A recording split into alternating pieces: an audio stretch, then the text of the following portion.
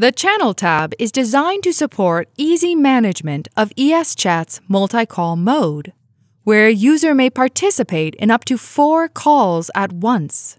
ESChat supports priority scan and priority talkback mode.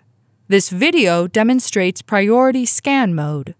To learn more about priority talkback mode, click the link in the corner. Begin by enabling RX on all desired channels. These channels represent your channel scan list.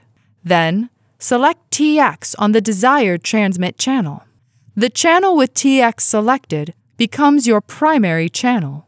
Then press the Push to Talk button to begin your call. While on your call, a second call begins. To transmit on the secondary call, simply select the TX button. This is now your primary channel.